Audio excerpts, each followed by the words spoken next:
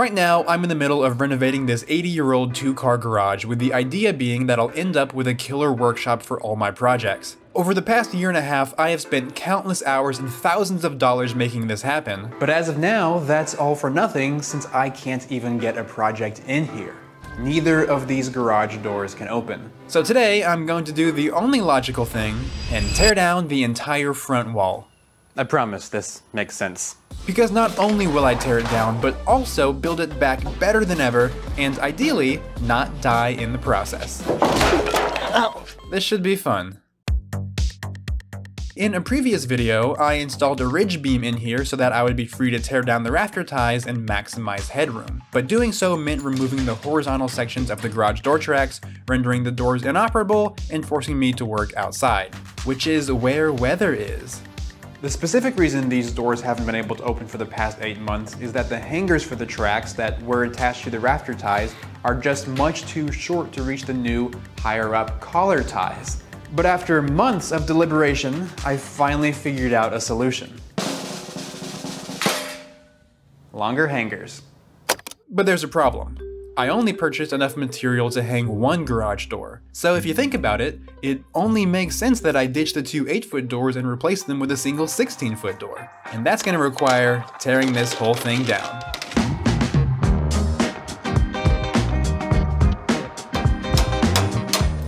Now you may say, Ronnie, a conversion like this is an insane amount of work and isn't really worth it. And I may say, hey, we don't talk about that.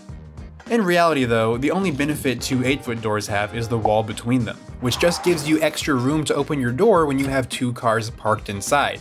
But this garage is not for parking 2 cars in, but instead for being a workshop for 1 car at a time. Not only will a 16-foot opening allow me to power slide into the garage like a badass, but it also means there will only be the 2 outermost garage door tracks, freeing me of the middle ones that would otherwise obstruct the vertical space I just worked so hard to get. But the biggest reason is that this wall needs to be rebuilt anyway. The headers above the openings are either way undersized or even non-existent, some studs are bent comically out of shape, and the majority of the sill plates are completely rotting away. And plus, I kinda already spent the $700 on the lumber to make this happen, so... Before I go and tear down the entire wall though, I first need to extend the concrete stem wall 8 inches on both sides of the building. Because if I want the new opening to be exactly 16 feet wide, I have to make up the difference from the space originally occupied by the stem wall that was between the original doors. After marking out where the extension is going to be, drilling some very large holes, and doing what I'm only allowed to show over on my Patreon, I used some industrial grade epoxy designed specifically to anchor things into concrete, to anchor some things into concrete. This new anchor bolt and rebar will not only act as a structural skeleton for the new section of the stem wall, but they'll also mechanically lock it to the existing foundation. As far as the actual concrete work goes though, I honestly considered hiring this job out. The idea of getting something wrong and risking a failing foundation was very daunting, but when the cheapest quote I got from the few contractors actually willing to do a job this small was $530. Yes, that is correct. Doing it myself actually didn't seem that bad. And honestly, it wasn't. The hardest part was just making sure I had the forms level again after I pulled them off to apply concrete bonding adhesive, but pouring the concrete was pretty straightforward. It's just a matter of tossing it in, vibrating it down, and leveling it out. And of course, doing the same thing for the other side. I wasn't totally confident about my ratios, but after 3 days of curing, they turned out pretty good. They can at least hold me up. Now these still have to cure for a full week before they're strong enough to build on, so because I have to wait anyways, I can go ahead and use this time to fix another problem.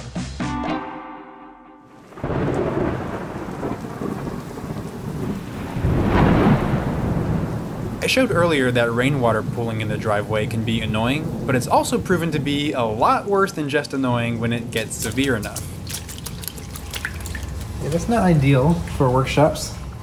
Eventually, I need to install some type of drain out front, but to do at least something about it now, I figured it might be a good idea to also pour a tiny concrete wall at the base of the doorway, though not before chipping away and repairing this crack with a specific crack filling product. You know, I've also got a specific crack filling product for your mom. Not only will this be a barrier against intruding water, but because the ground wasn't exactly level before, it'll also create a raised uniform surface for me to install a brand new sealed door onto. But first I gotta tear down this entire wall. Yeah, somebody worked really hard on folding those pieces of trim to fit there. It's too bad they're shit.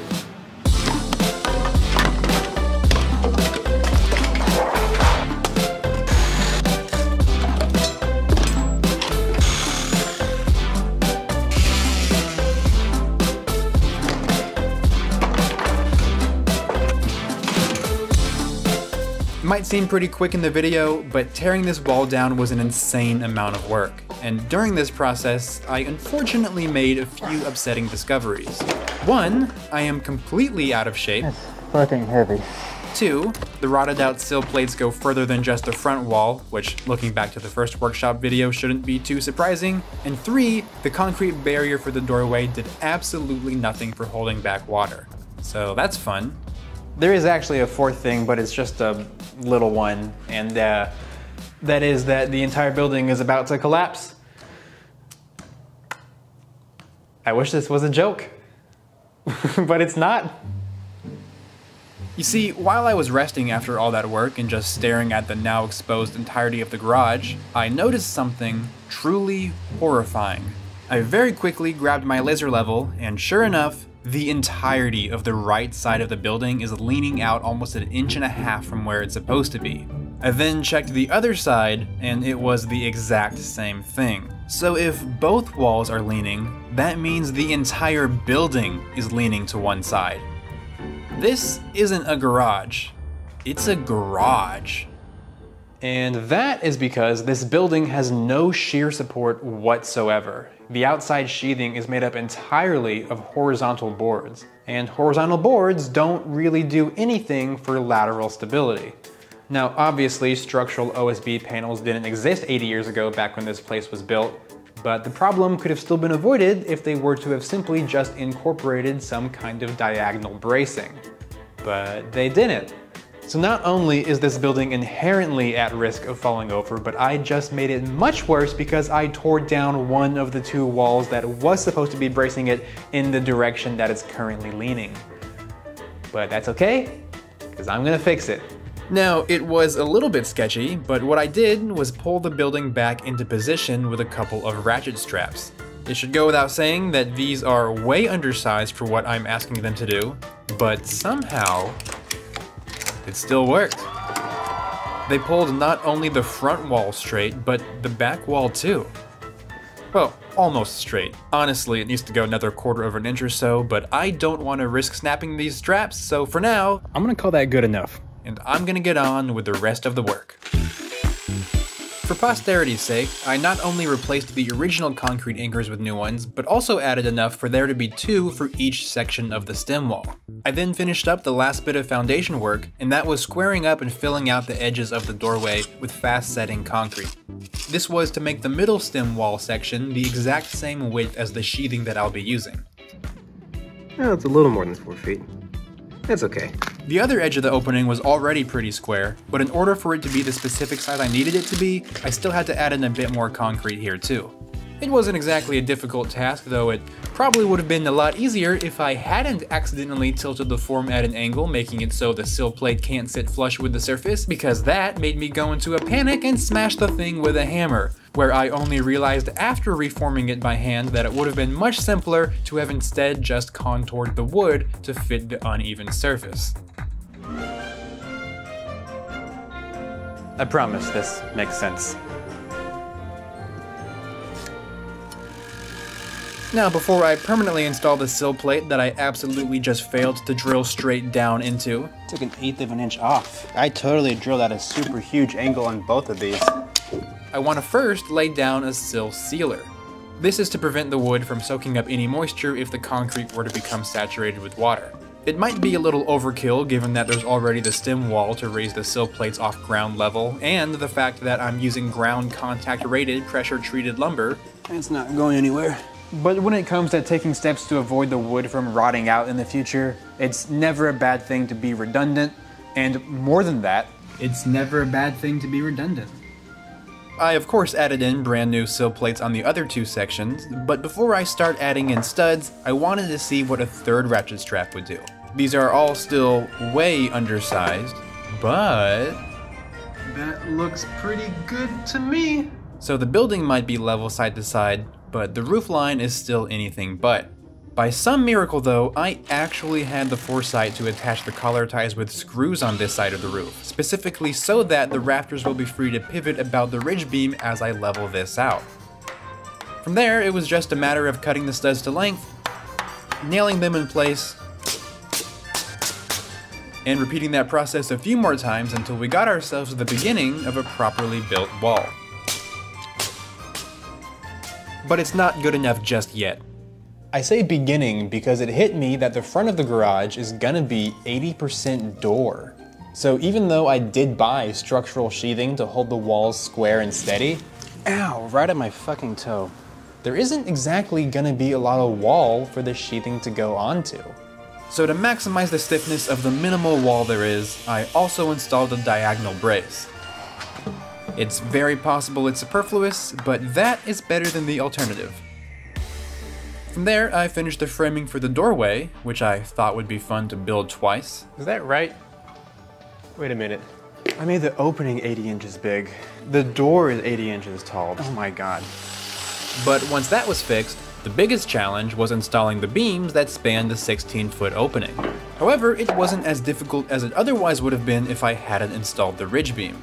Before, the entire weight of the roof was shared between the two walls on either end, but since I opted to nix the rafter ties in favor of supporting the ridge directly, 50% of the roof load now goes directly through the center posts that support the beam, leaving the outer walls to each bear only 25% of the total roof load.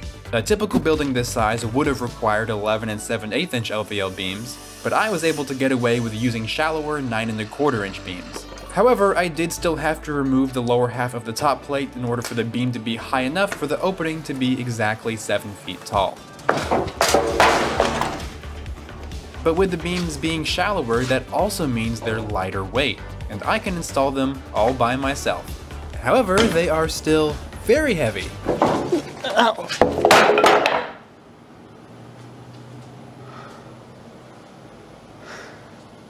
That could have been bad. That could have been bad. Though once I jacked up the sagging roof so that there was actually room to install the beams, it was smooth sailing. Holy shit, that was exhausting. I still gotta do that one more time.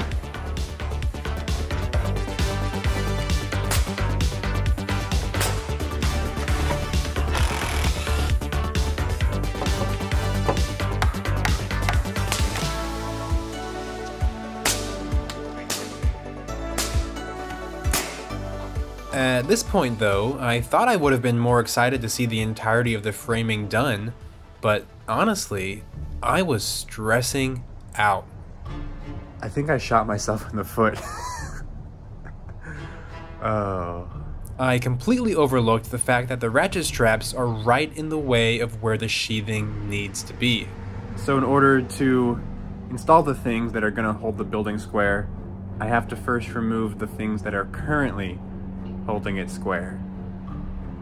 The best course of action is to work my way backward, making sure to remove a ratchet strap if and only if a structural panel was just installed first, meaning the wall should be as braced as it's gonna get by the time the last strap is removed from the middle. With the diagonal brace, the sheathing installed, and the other two ratchet straps that are still on over there, the top plate and the entire roof should not move when I release pressure here. Or at least, that's the idea. Wait, hold on. Well, the carport definitely moved, but is the wall still good? I mean, the bubble's still between the lines, so that's good enough for me.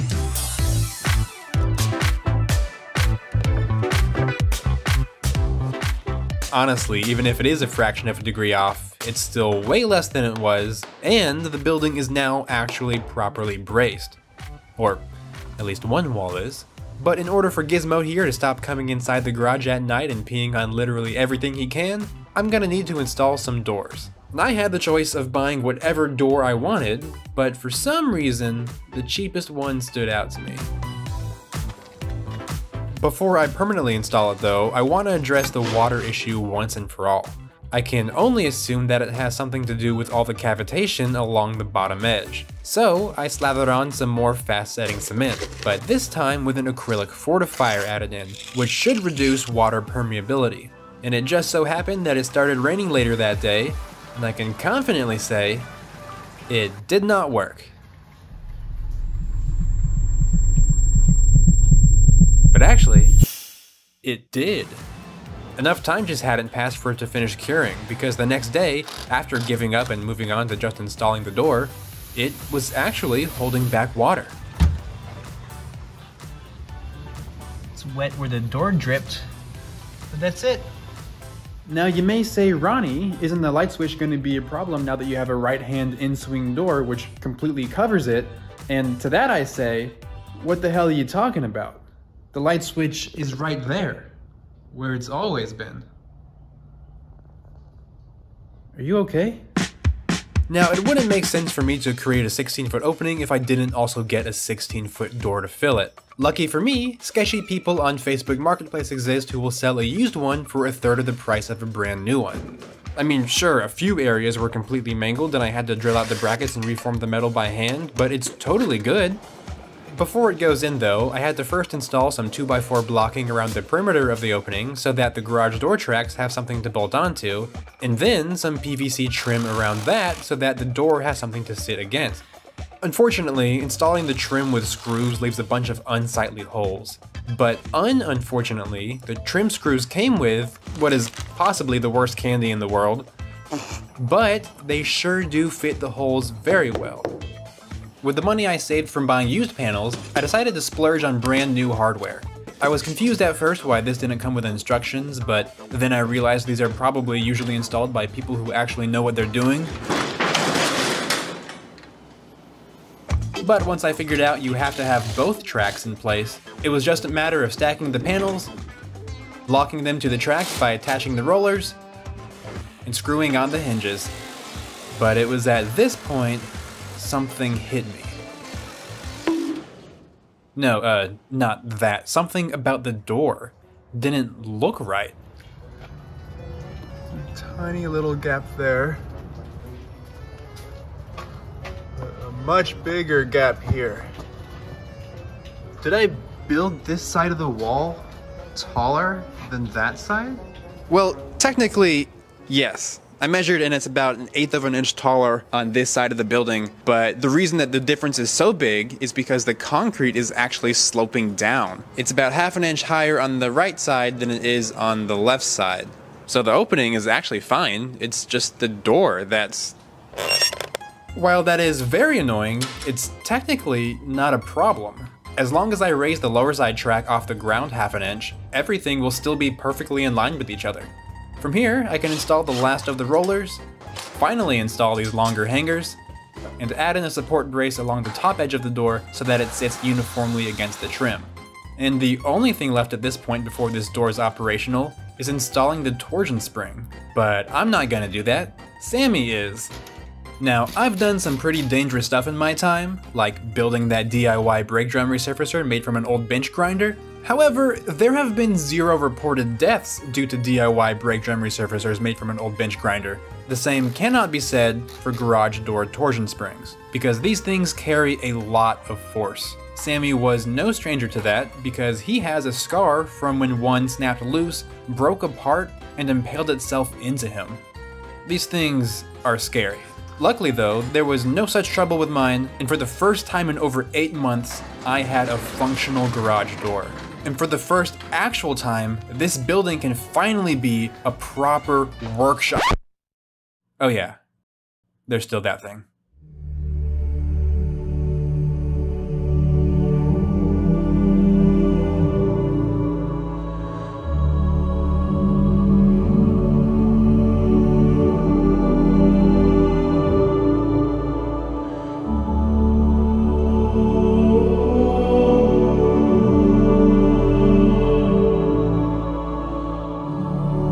Wait, hold on, I bought a hammer drill.